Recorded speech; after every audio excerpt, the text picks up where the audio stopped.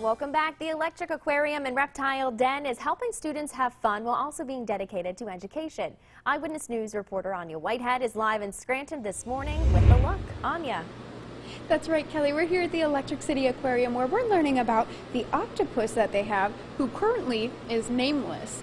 So right now she's been doing a little thing all morning that she just did a couple minutes ago. She's been shedding her tentacles almost. Can you explain that for us, Lizette? Yeah, she's actually shedding the top layer of her suction cups on her tentacles.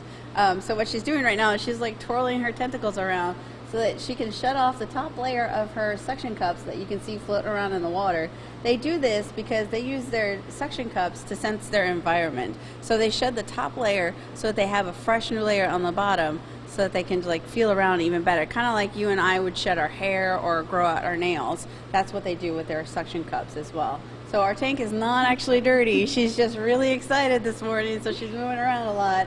And she is shedding like crazy. And now when they also move around, that can be good for their self-defense when they're in the wild. Explain that a little bit. Yeah, so octopuses have this ability to actually mimic their environment. So they can actually change the texture as well as the color of their flesh to mimic.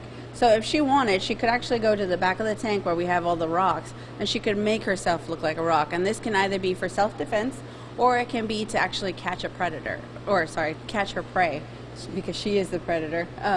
So yeah, this is something that every octopus has in common, that they can just mimic their environment. It's an adaptation for self-defense. And now, since she is nameless right now, you're holding an event or a thing to get her named. So tell us about that. Yeah, so we have this little contest going on our Facebook page for any school groups from K to 6.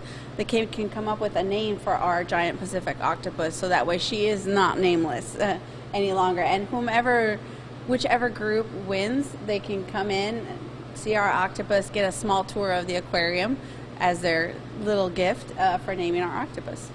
There you have it, Kelly. So students and teachers alike, get out there on Facebook and get creative with helping to name the octopus at the Electric City Aquarium. Anya Whitehead, Eyewitness News. A lot of people awaiting that name reveal. All right, Anya, thank you.